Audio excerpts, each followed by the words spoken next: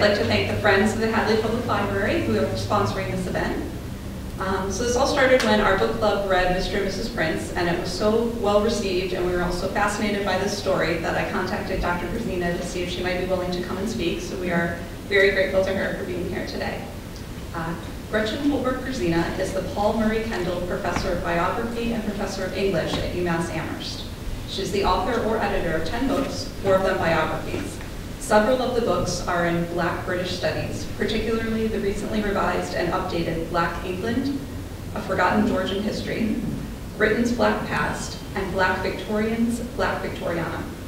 Her other books include biographies Carrington, A Life, Frances Hodgson Burnett, A Life, about the author of The Secret Garden, and our focus for this evening, Mr. and Mrs. Prince, How an Extraordinary 18th Century Family Moved Out of Slavery into Legend.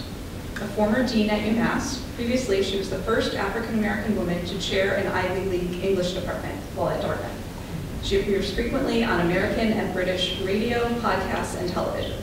She's been elected to the American Academy of Arts and Sciences, the American Antiquarian Society, and has won prestigious grants from the Radcliffe Institute, Guggenheim, UMass, the University of Oxford, NEH, Fulbright, and others. And this year, she was awarded the Chancellor's Medal, the highest honor that UMass awards to its faculty. She is the 2023-2024 Beatrice Shepard Lane Fellow, and she has also been awarded the Guggenheim Fellowship for 2023 in the category of Intellectual and Cultural History. And most recently, she has been awarded the Samuel F. Conti Faculty Fellowship Award. Please welcome Dr. Gerzina.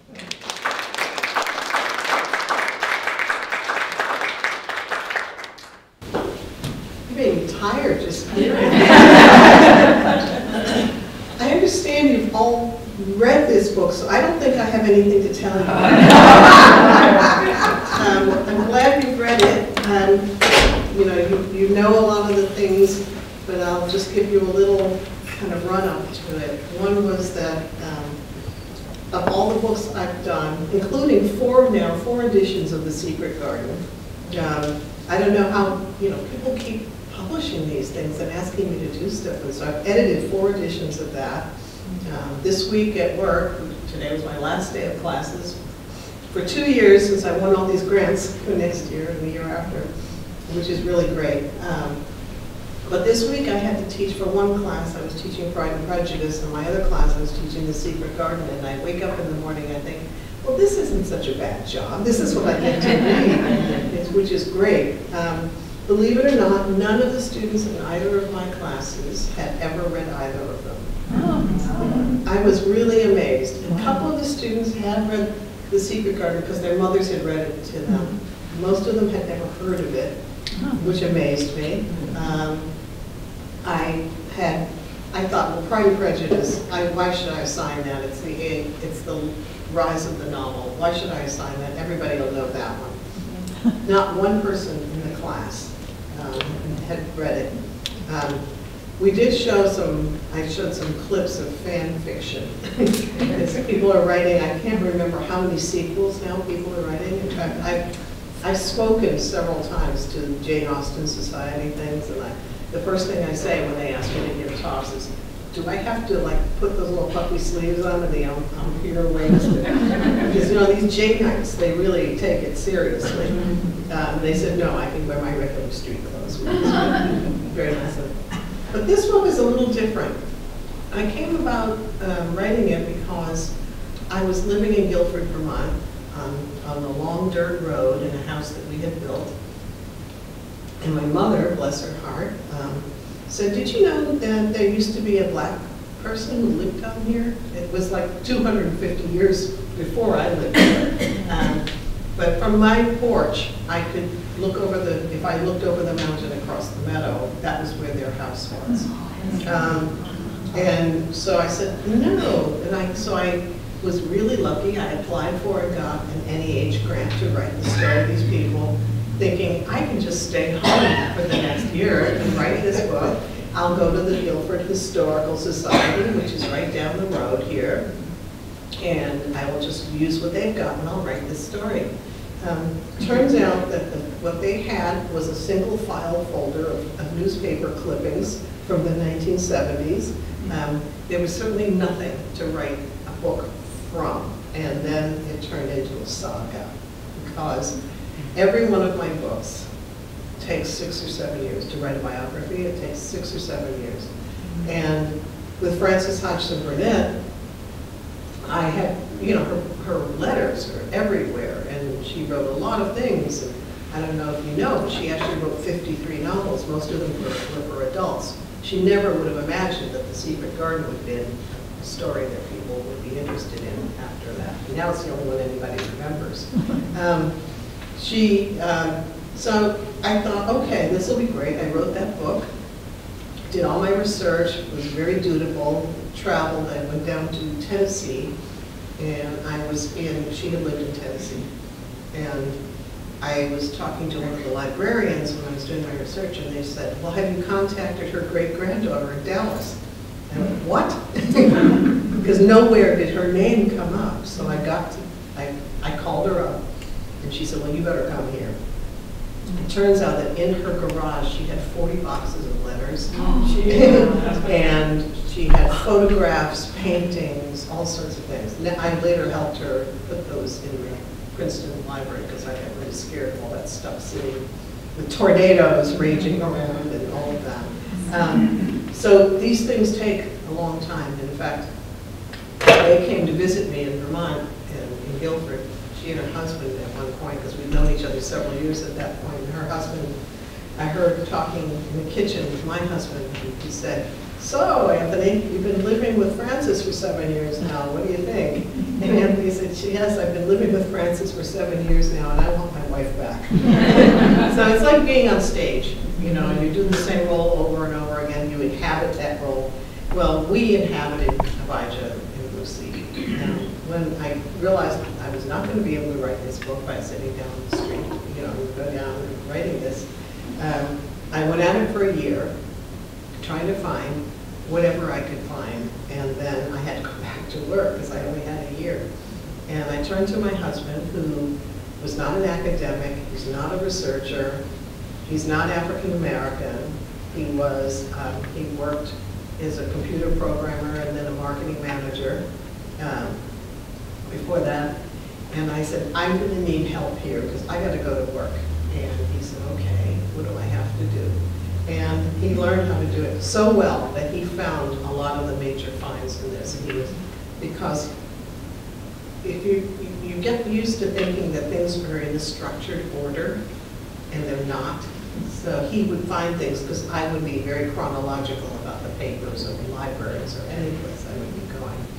And we would be sitting there, and he would think for a minute. We said, you know, paper was scarce back then. Why do you think that they took all the town meeting records in order? And so he thought for a minute, flipped to the back of this big town meeting record book from the 18th century, and said, huh. And there were 8 pages of town meeting records, all about Abijah and Lucy, that nobody had seen in 250 years. Nobody looked at the back of the book because it wasn't supposed to be there. So nobody had known this.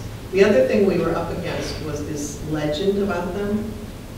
We met people who insisted their ancestors had freed Abijah. We met people which they did not. We met all sorts of people who thought that they knew the story because it's on the internet. So if you look them up, you're going to find the wrong story. So please don't do that. And then people believe what they find. And they see that, and they think, oh yes, that I know the whole story. Lucy argued a case in front of the U.S. Supreme Court. No, she did not. And this was the story. In fact, I met a young graduate student once in an elevator. I forget where I was, and she said, please don't tell me that story is not true. She looked bereft.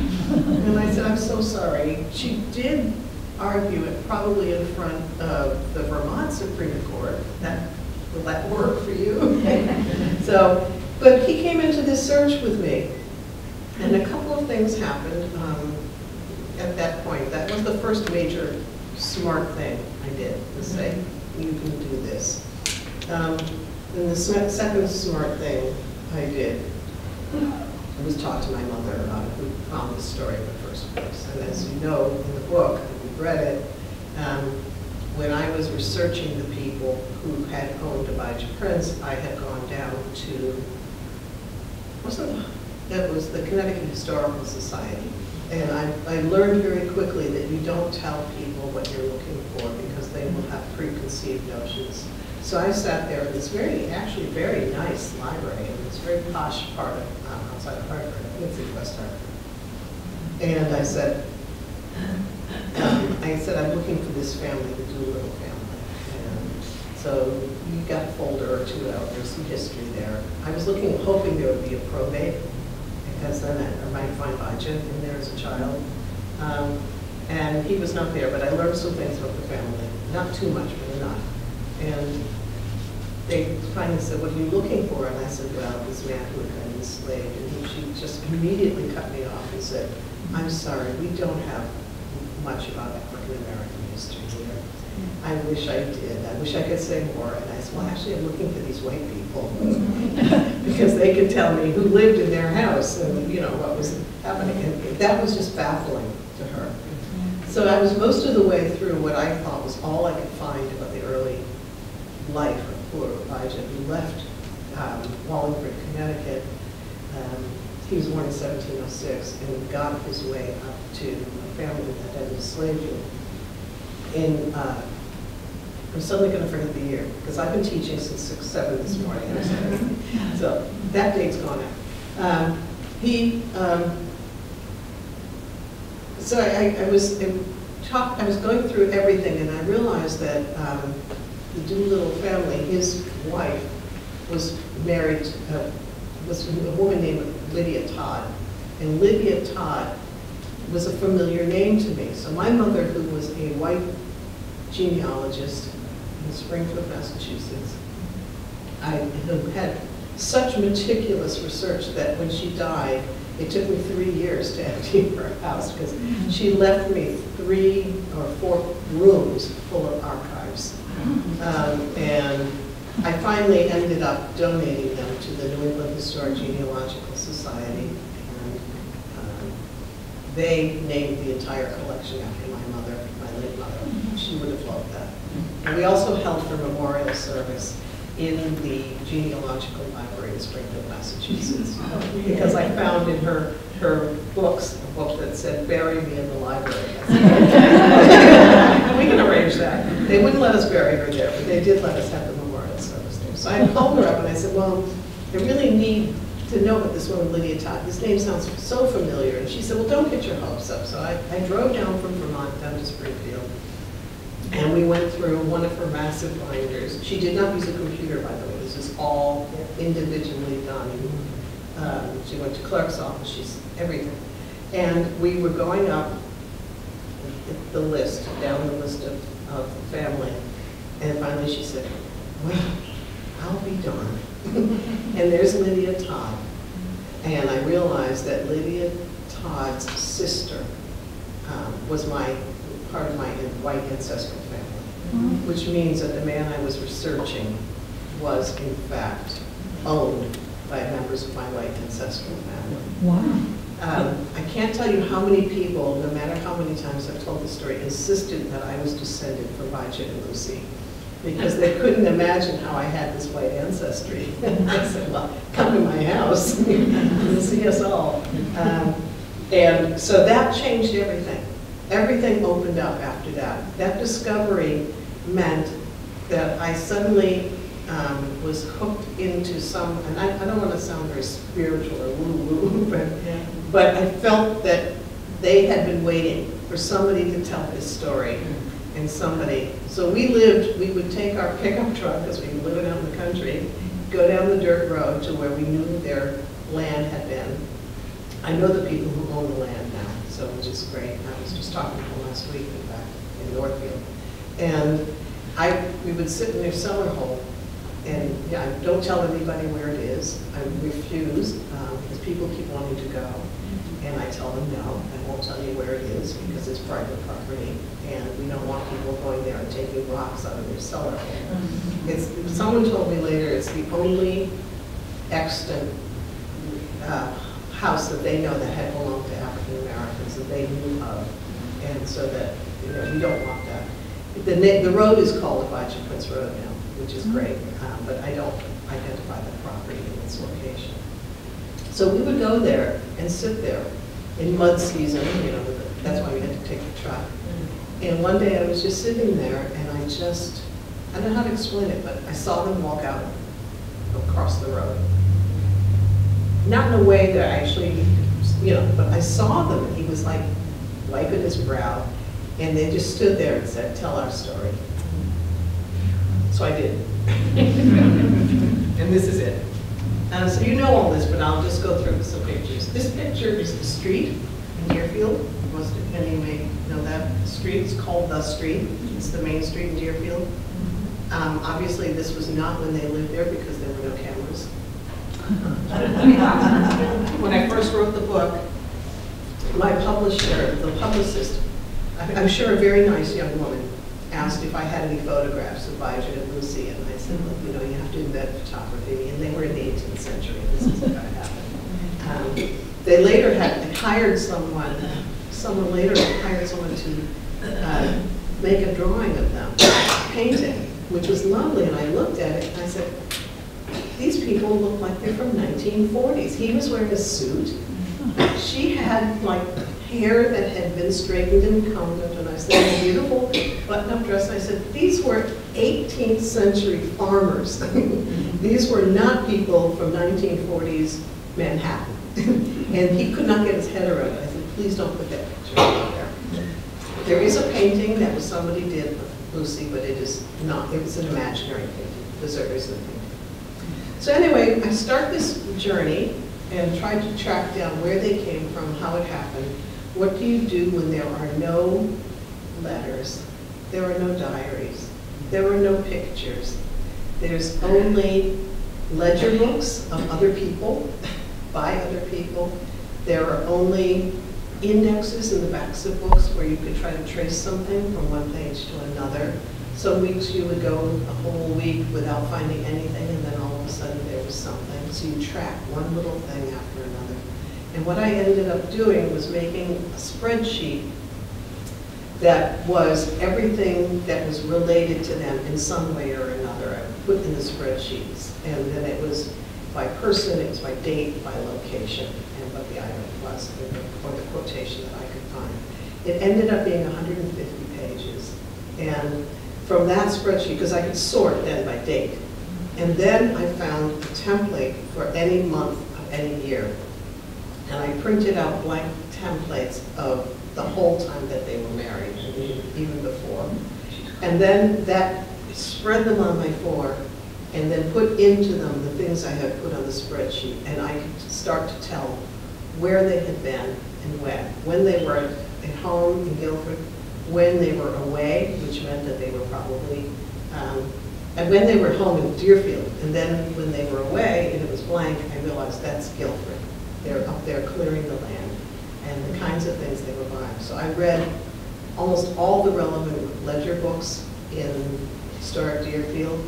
And not only did I have to read it, but I had to learn how to do 18th century accounting because they did not use the same kind of accounting systems. They had 3 kind of monetary systems. There were dollars, mainly Spanish dollars. There were English pounds and shillings. And there was one other one, a gold one that I can't remember. And that's how I was able to figure out all the stuff. It took a long time, and there were 2 of us, which was good. So we finally realized that Hugh Hall, who lived in Boston, he was originally from Barbados. He was a merchant. His parents had wanted him to be a minister, but he decided that he wanted to go into business. So he had a shop where Faneuil Hall stands today. And he was Harvard educated, and even though he wanted to be a minister, he did very well in business. And among the things that he sold, because I found some of his records at Harvard, were people. You don't necessarily think of that. You don't think about New England. But in fact, there was a lot of slavery. I mean, right down the road here, there was enslaved people. And so he was trying to figure out how he could have come to own Lucy. How could she have found it? Well, she had said that she'd come from Bristol, which is today Rhode Island, but in those days it was still Massachusetts. So I knew some things about that, and she said that to someone.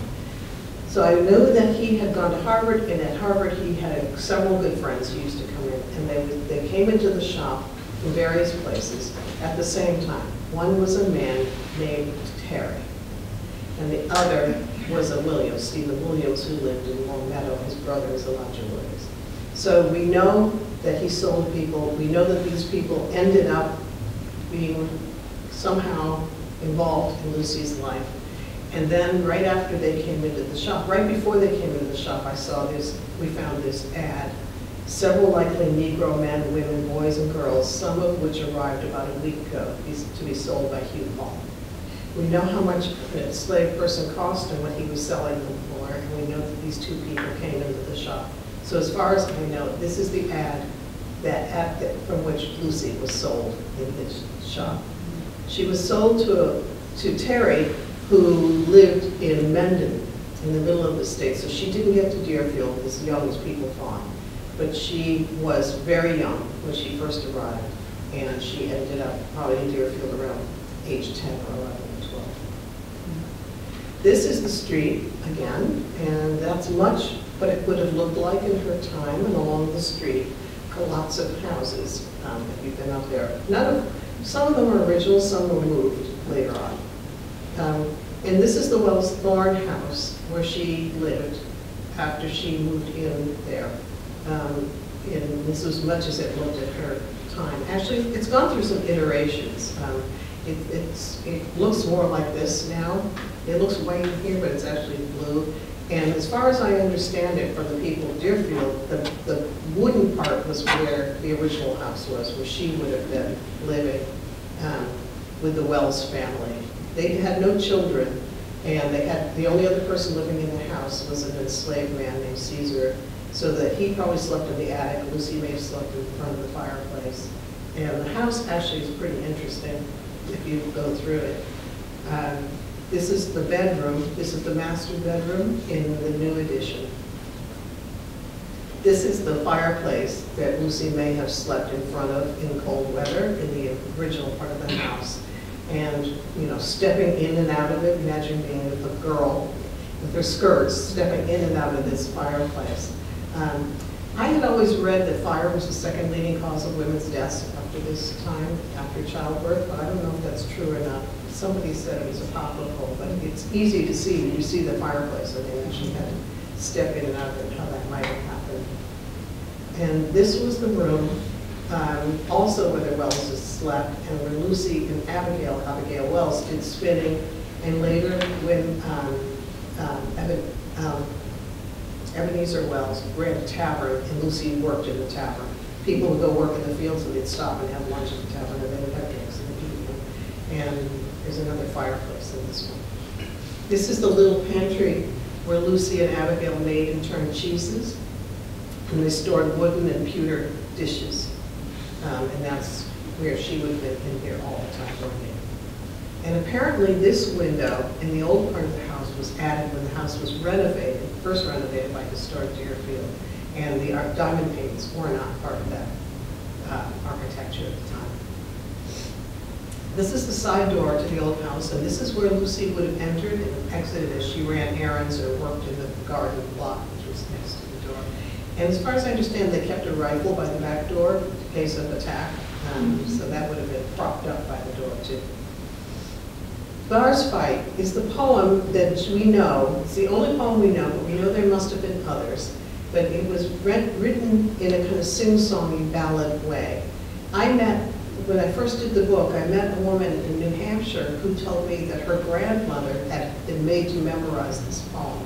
It was taught in schools. Nobody knew it was written by an African-American woman, and so but her grandmother had to memorize this, and all the children in this New Hampshire small town knew this poem. 1746, the Indians did an ambush lay, some very valiant men to slay, the names of whom I'll not leave out. Samuel Allen like a hero fought, and though he was so brave and bold, his face no more shall we behold. Eleazar Hawks was killed outright before he had time to fight. Before he did, the Indians see, was shot and killed immediately. Oliver Amsden, he was slain, which caused his friends much grief and pain. Samuel Amsden they found dead, not many rods off from his head. Adonijah Gillette, we do hear, did lose his life, which was so dear. John Sadler fled across the water and so escaped the dreadful slaughter. Eunice Allen, see the Indians coming, and hoped to save herself by running, and had not her petticoat stopped her, the awful creatures had not touched her, and tomahawked her on the head, and left her on the ground for dead. Yet young Samuel Allen, or Lackaday, was taken and carried to Canada. This was not even published until 100 years after it was composed, and it was published, oddly enough, in the Springfield Republican newspaper. That was the first place, and that's where I found it. Across the street from the Wells Thorne House is the Elijah Williams shop, and as it would have looked in later years, and Elijah Williams became a very important person in their lives. For one thing, he married them. For another thing, Elijah served under him in the French and Indian War, and he was very prosperous, one of the Williams families, the river gods they called them, because they made so much money, and they would ship their stuff up and down the Connecticut River. This I like to show, even though this is not necessarily someone you would think of, but this is Agrippa Hull. Abijah, once he got himself free, lived with Amos Hull, who lived in Northampton and Hadley.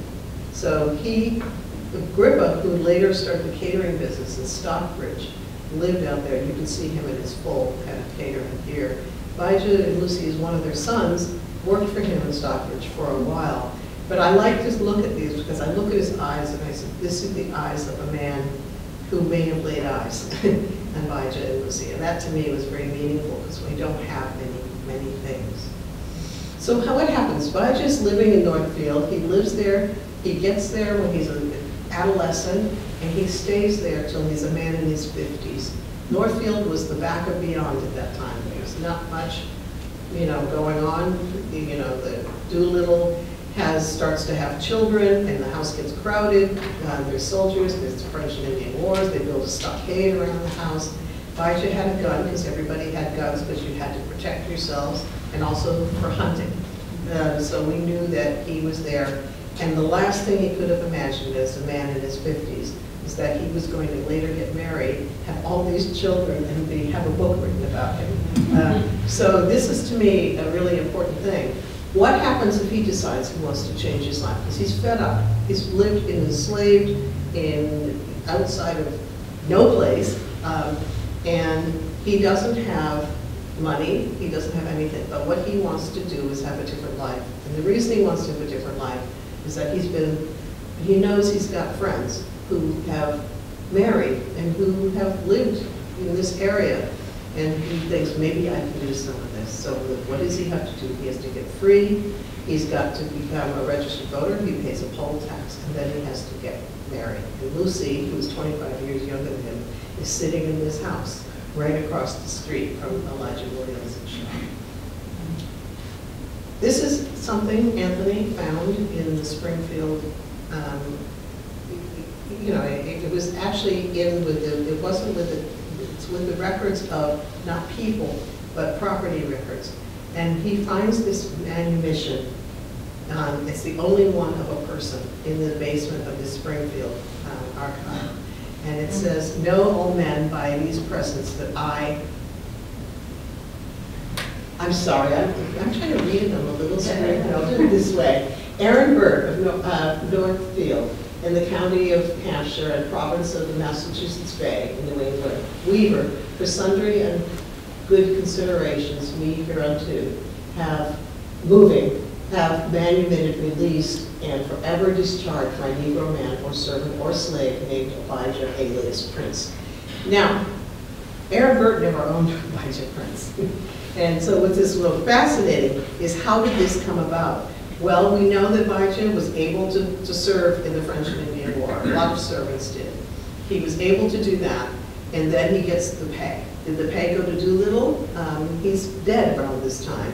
And did it go to his wife Lydia? Did it go to the children? We're pretty certain that he went to Aaron Burt, who actually ended up being a Shaker, so he was very religious and did not believe in slavery.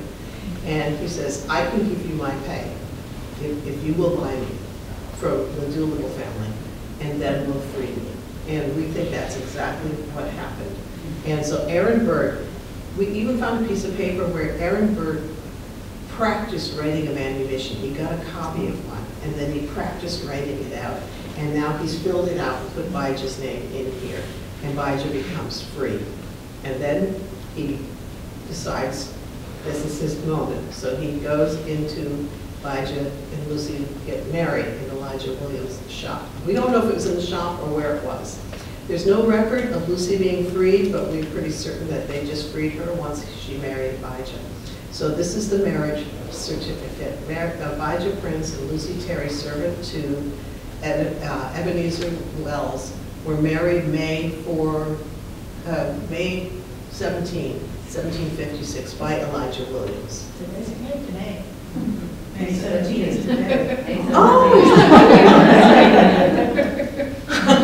That's great. So they get married. They move to this property that is, I don't know if you can see it right at the top. It says Abijah's Brook. It's a piece of land that the Wells family owns, so they let Bijah and Lucy settle on it. And there they start to have children in that family. At one point, Bijah decides that he's going to register the birth. So this is actually sitting in the town clerk's office in Greenfield. And it has the names of their children: Caesar, Jeruxa, Drusilla, Festus Tatnay, and Abijah Prince Jr. And the reason to register the births are, A, it proves they're not enslaved people, and B, there's a stamp tax coming in from Britain, which meant that they paid a tax on every document he did. So he gets him under the wire. It's all the births registered. And then the kids are safe. After a while, Elijah Williams gets a lot of land. He's deeded it in the new colony of Vermont. And in order to keep your land, you have to clear 5 acres. And you have to give straight pine trees also to the British government, so they use them for masts. So that's when we start seeing Bijah disappearing. And he goes to, we think, Guilford, where he's starting to clear this land. And then he comes back and he buys things like timber. Enslaved people don't buy things that you build houses with. They buy things like silver buckles, the things that make themselves happier in their enslavement. Just little things. We found a record of a man buying a parrot in a cage, and he's an enslaved man, and this is probably something that gives him some joy. He probably got a little bit of money from hunting or doing something. But by just buying stuff that people buy to build a house. And then Lucy starts buying stuff, and we realize there's going to be a wedding because she starts buying thread and cloth. She buys some men's cloth, and I think she makes Bijah a shirt. And then they finally get married and settle in and have these children.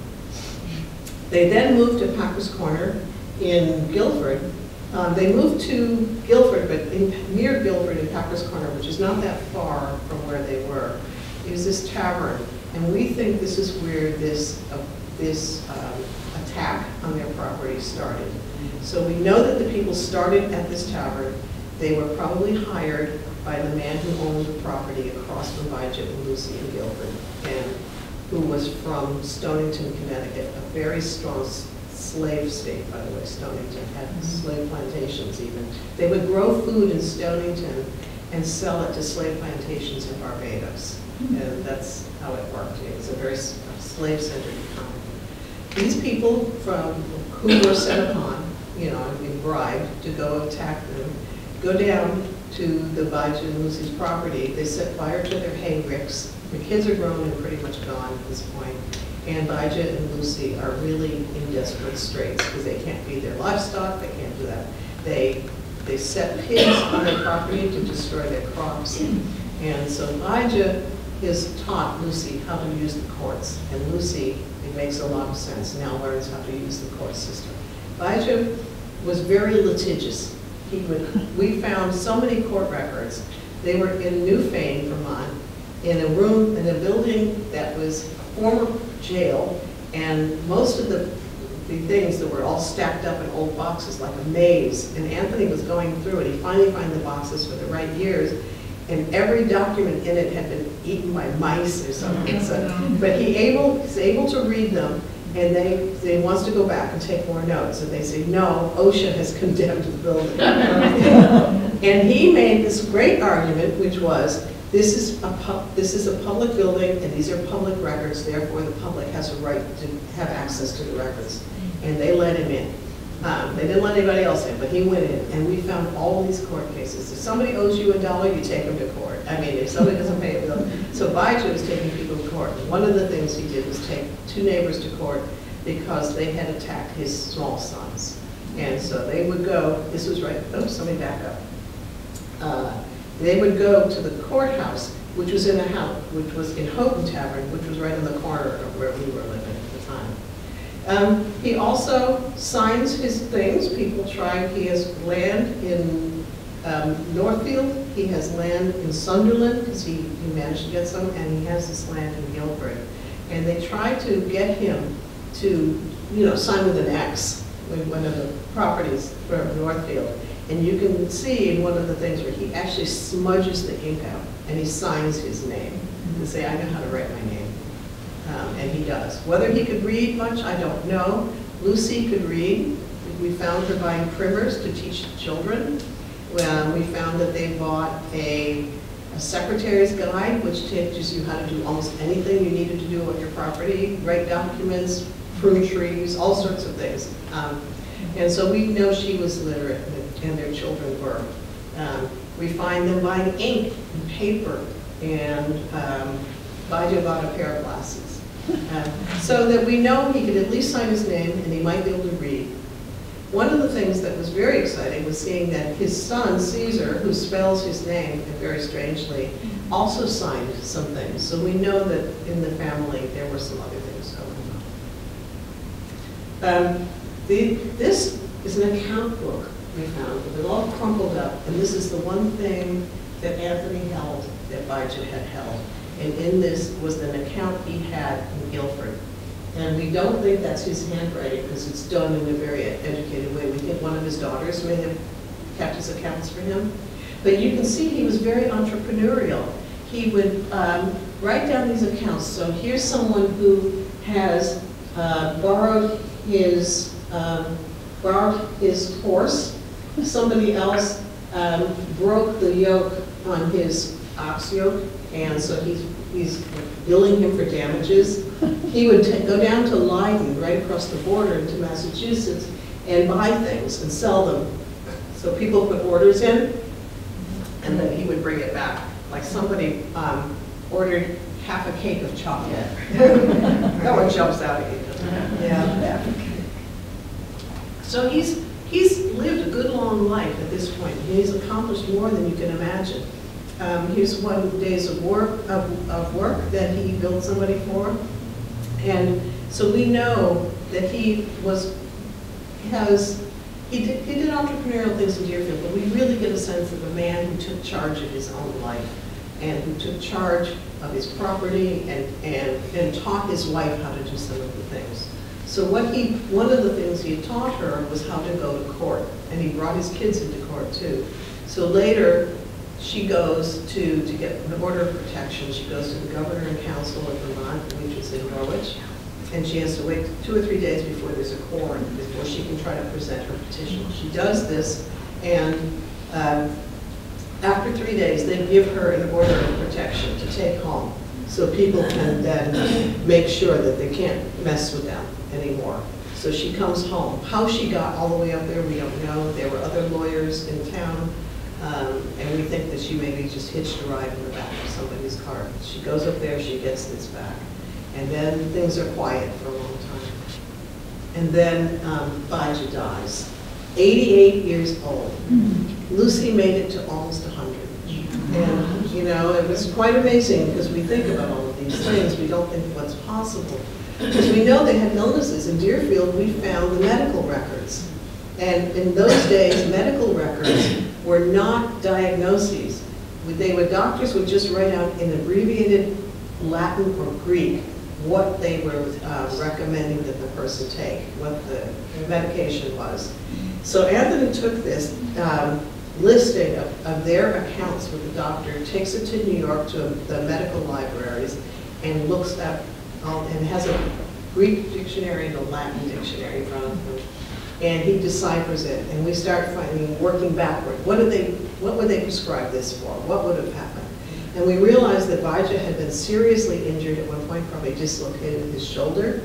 Lucy, we think, had a really terrible childbirth, and she may have lost a child because there was a space in there where a child would have been born. And the doctor is coming and giving her things to try to get her through this, all of this. So we know that they've been through some serious physical things, and yet Vijay lives to be 88 years old. Lucy and her older sons decide, okay, well, he's got land in Sunderland, let's just up and move. Because at this point, she just had what they call a widow's property, which is they give you a few acres, 5 acres land, and you can grow, crops just for yourself, for the family, and it's kind of called a widow's portion.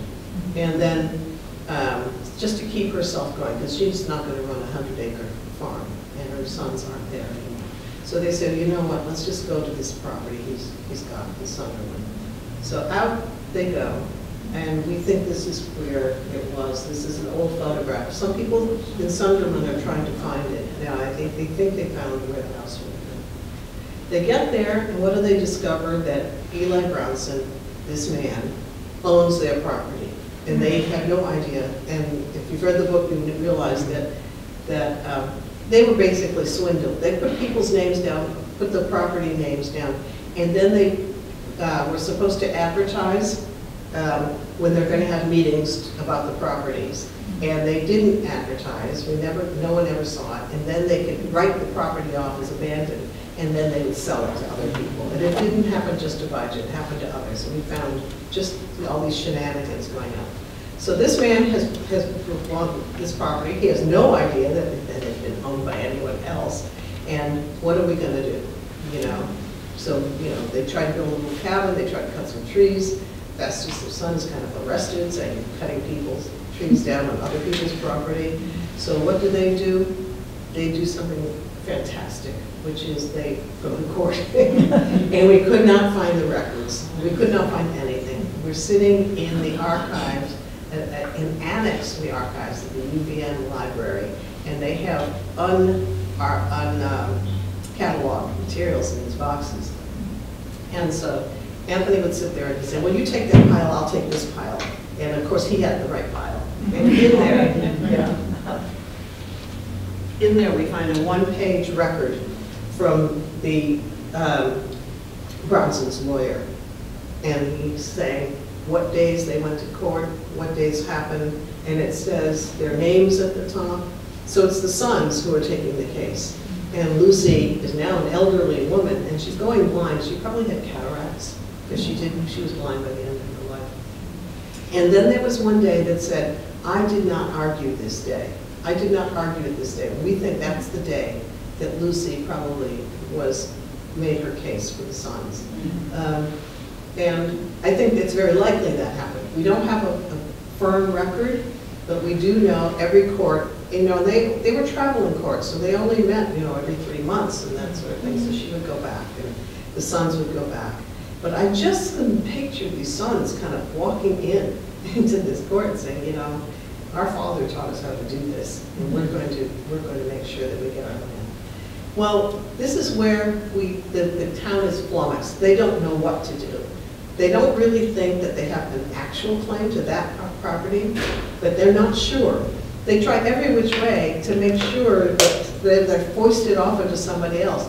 They even suggest that maybe somebody who had owned Lucy would be responsible for her. Now, this is a woman who's probably in her 80s. There's probably no one out there who had owned her. And even then, it was when she was 25 or 26 or something. It was a long time. Obviously, that's not going to work. They try everything they can, and they cannot find someone. So they finally realize, well, we're going to have to do something. And this is where, when Anthony, bless his heart, found all the court records, all the town meeting records. You could see all the conversations that people were having. what are we going to do? These people are here, they probably have some claim to it. How are we going to get them property? Do we have to give them property? Can't they just go away? And they're writing it all down almost in real time. It was fascinating to read it, and nobody had seen this at all. Finally, they do this. They decide to give them some land because the property is laid out. I have a clicker, but I don't feel like plugging in. If you look right in the middle of number 42, it says Negro. And that is the plot that they give Lucy. And they built a little house. They built a small house for her and her sons. Festus, her son, has now married a white woman, also named Lucy. And they have kids, and they move into the property. Caesar is now getting quite old, and he's there. One of the daughters, two of the daughters are there, Drusilla, who also wrote poetry apparently, and Deruxa, who had become, as they called it in the records, a lunatic when she was an adolescent. Nobody knows exactly what happened, but something happened in May. I've talked to doctors. I said, is this hormonal? What happened? You know, they don't know. But I have to end up later. I will tell you a quick story about Deruxa, what we found out. It's kind of fabulous. So they move into this property, and the town starts to support them, basically. They bring them firewood.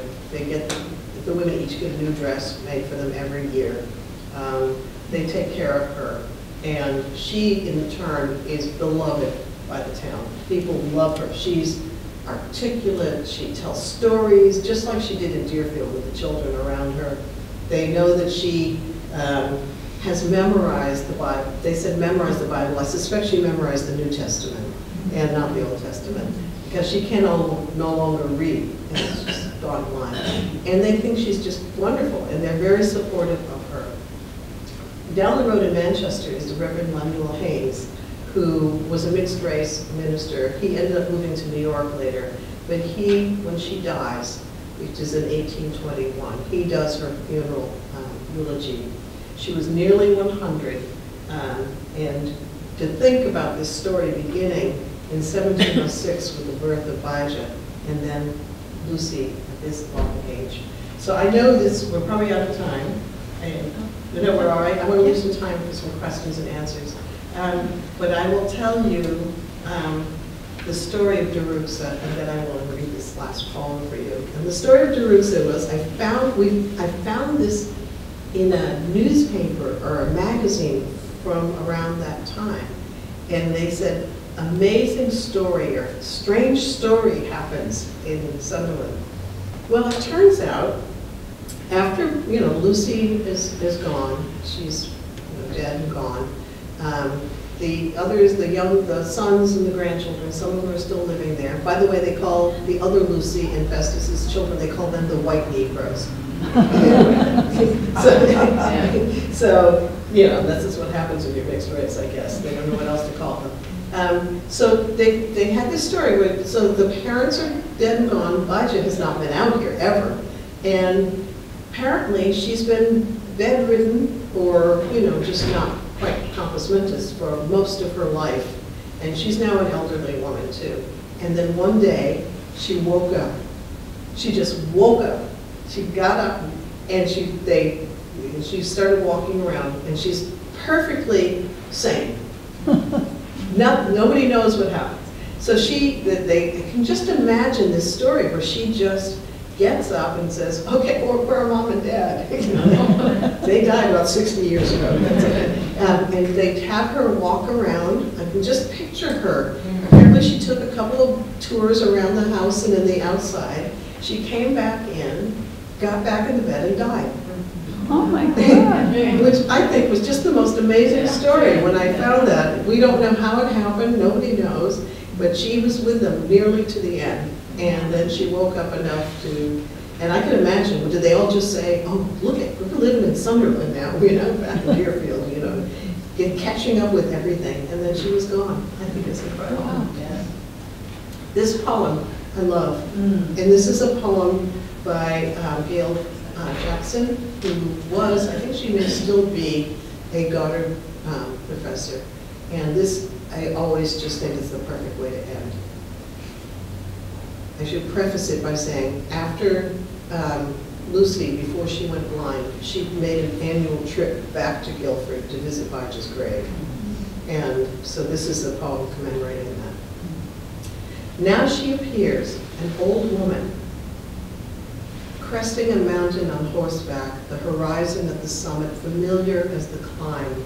But at her age, she considers it will not be many more times back and forth, twice a year to his grave, and the town where parts of their stories rest not in peace, but at least on in their own ground. August was the 25th, 1746. What they remember was their own history, rhymed on the lips of a stolen child, bearing her slaved treasure, her own polished pain, hiding a gift in her mouth. Storyteller, troublemaker, Caesar, Drusilla, Tatnay, Jeruxa, Abijah Jr. Marriage bought her out, and those children were more to fight for. Two of the boys of the war, girl losing her mind in poems. What they remember was their own. She'd remember hers. The names of whom I'll not leave out. The wind runs with her, its mane tossing round each name, and Bijah's brook winks water in sight of her property, a tune in her head, a voice on the mind of her memory, all gone over her shoulder, over green mountains, over and over, since that day, in a net, without her mother, without her father, since that ship, since she'd stood and stood again to stand, Lord knows. It's a long way from where she started. I find this so moving. So I'm going to answer one question that everybody always asks, and my answer has changed over the last several years, the last 2 years. The question always was, did they have descendants? Are there people still living who were descended from Bijah and Lucy? I assure you that anybody ever heard anybody last name Prince in Vermont has written to me over the last 10 years saying, oh, there was a Prince there. Yes, he was a white man who owned a store. I mean, so there was no way to find them. The daughters did not marry. The sons married. Caesar's had a child who died. And then Abijah Jr. also, he lived in Hartford for a while. He had a child who died.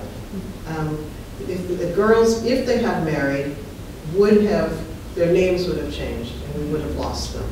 So we started to lose them all. Tatnay actually didn't have children. He was a survivor of what they thought was, the plague came around, and he survived. And so he was nursing people, and of course he caught it and died.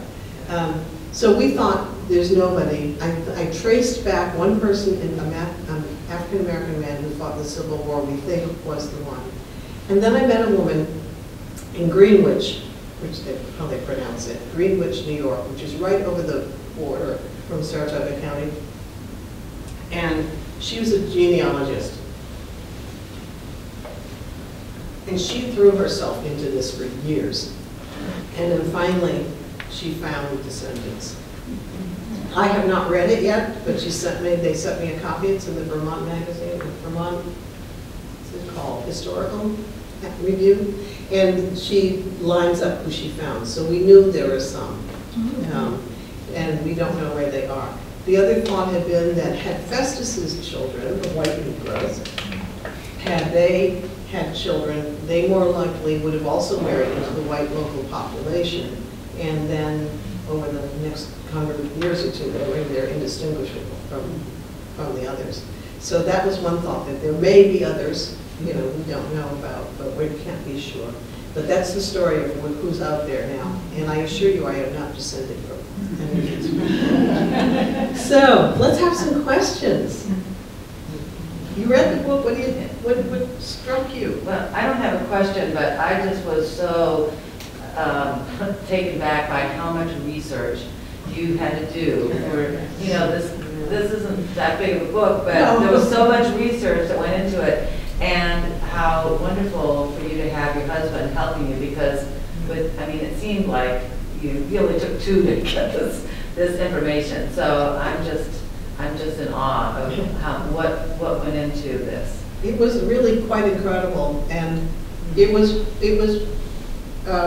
I highly recommend it for a marriage. To have a shared project, you know, and then we were at it for years.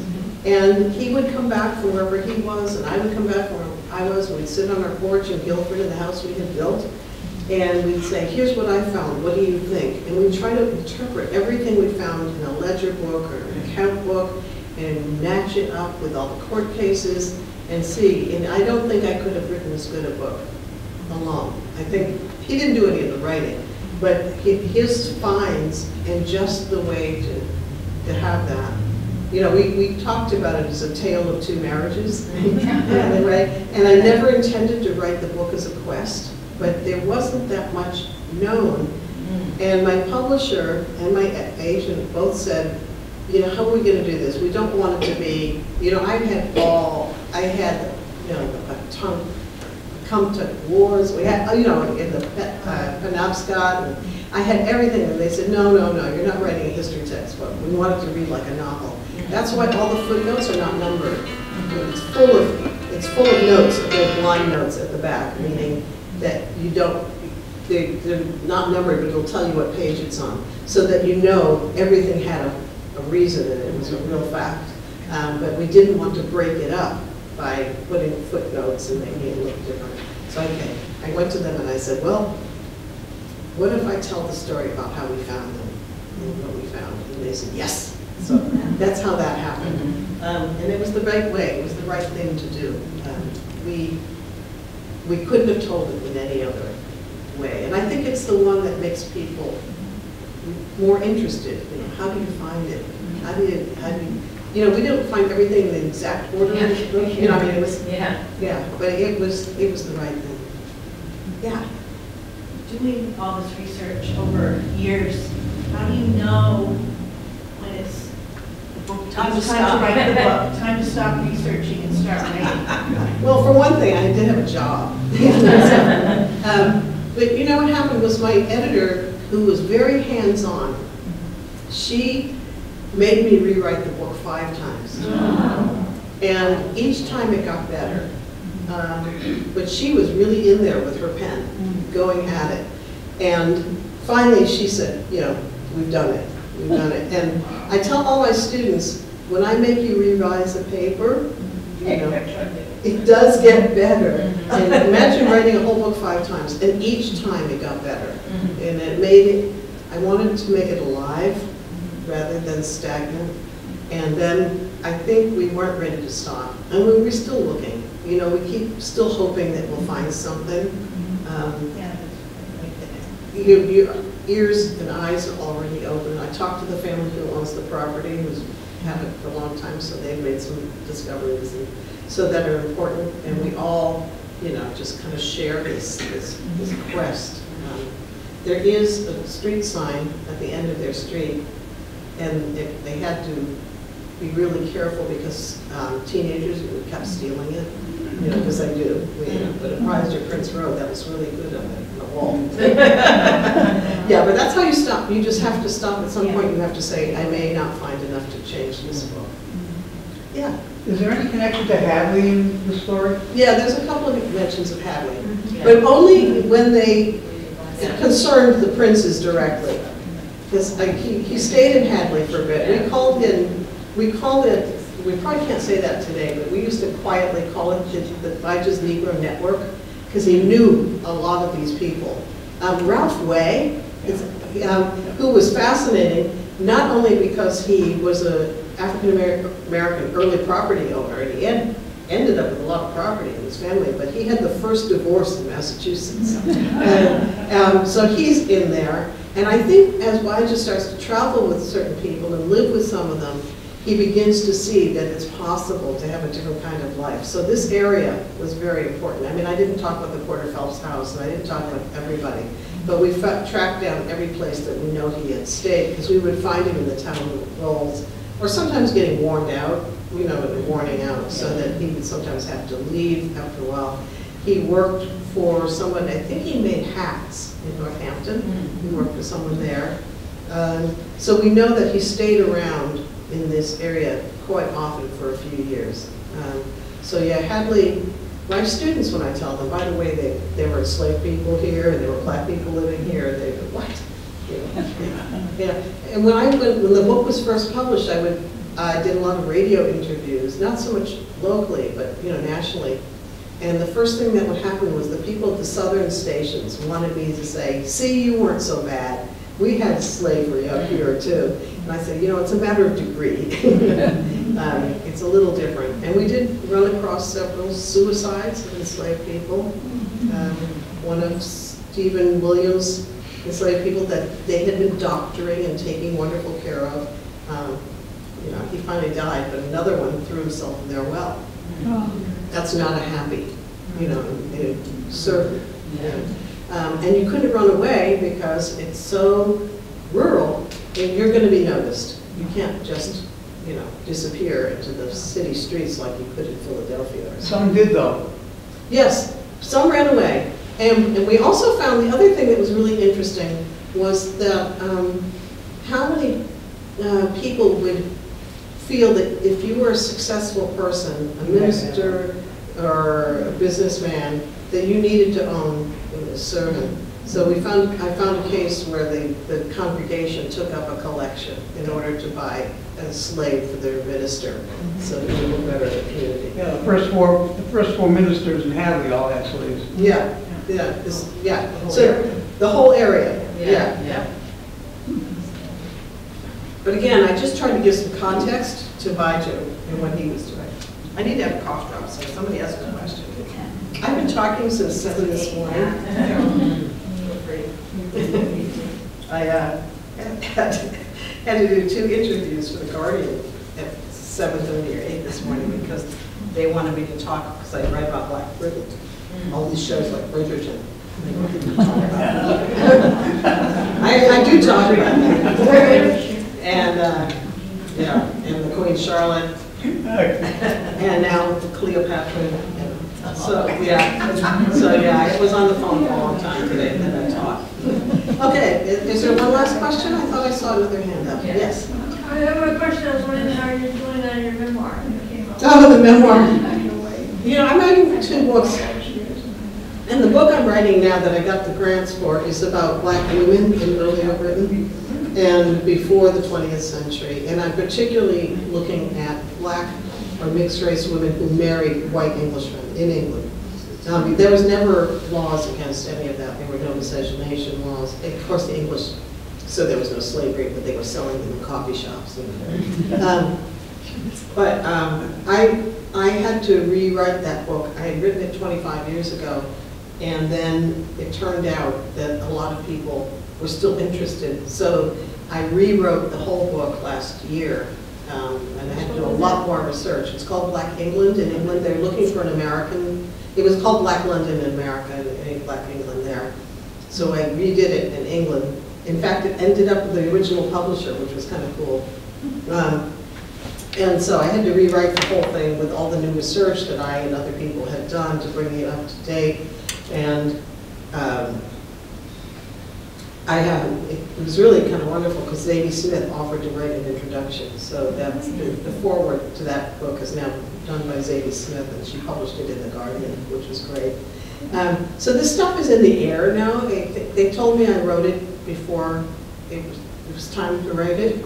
They said it was, but people are receptive and open to it. And whenever people ask me about Bridgerton, I said, well, the cool thing about that is they're asking what if England looked like that? And that would be fun. But now people are doing other things where the viewers actually believe these things are actual history. They actually think this is the way it happened. And so we're very concerned that all this work we do as people who find this history and find the archives and find the facts is now being taken over by some image on Netflix in a very different way. So that's kind of my mission right now, is to make sure that the facts are actually kind of more interesting than the other side. That wasn't the question, was it? No. Oh, the memoir. The memoir, I've written about 100 pages of it, and it's about growing up mixed race in Springfield. And I think it's mostly turning more to be about my mother, who was a very interesting person. And it's called, the subtitle is, I call it Ghost Story now. The Ghost House, not Ghost Story, Ghost House, because there are reasons for that. And the subtitle is Growing Up on the Corner of Black and White. And at the time, nowadays, when I was growing up, there were only 2 mixed interracial marriages in Springfield that we knew of. There were I only knew of no families, actually, when I was growing up that had mixed race children, just one family. And it was a very different time. But I also want to think about the kinds of things we thought about growing up that we took for granted, not just in terms of race, but for instance, I say that I grew up like thinking I was a Victorian because, it was a house built in that period, but it was, in front of our house when I was growing up was the hitching post and the block, for people to step down. And slowly over time, all of these places start to disappear. They started, they took up the hitching post, but they were great. A lot of the houses had them. The house on the corner had a 3-story barn, which it's gone now. And this is in town. We grew up, on May Day, I would run around and put flowers on people's porch because I was one of those kids who read everything in books, like all the little Maid books and all the twins books. So I said, oh, and of course nobody knew what I was doing, especially the next door neighbors who were from Poland had no idea why I was leaving flowers on the 1st of May. But that's the things I read, and those were the things that were around, and I slowly over time, every tree in our street, which is a beautifully tree-lined street, has been torn down, has been cut down. It's just like a concrete jungle, and the heat bears down on it, and that's gone. The house was a Victorian house, and in it, I call it Ghost House because my mother not only had all these archives, but she had huge boxes of photographs going back to tintypes from the Civil War. All my white ancestors who would be shocked to see that I'm the one who tells their story now. So I really felt, after she passed away, I felt like the weight of all this history and the ancestors were on my shoulders. These people whose photographs I know, I have diaries of the women who, in the 1860s, who were sort of pioneer farm-owning women in Michigan. And these were my side of the family. My mother hired a genealogist in the South to try to track down my father's family, and we found them enslaved on a plantation in North Carolina. So we know where they were. But one of the interesting things is that, I'm a hundreds of years back, a Tuttle, like everybody else. There are millions of them now. Everybody had 10 kids and their kids had 10 kids. So, but is the ship, they came over in 1635, and the ship that brought them over, at the same time, there was another ship passing, and it was the first Holbrook. But he never owned enslaved people. In fact, he ended up going back. But I just saw these 2 threads coming together at the same time and ending up in an unlikely place. I will say I left Springfield as soon as I was old enough.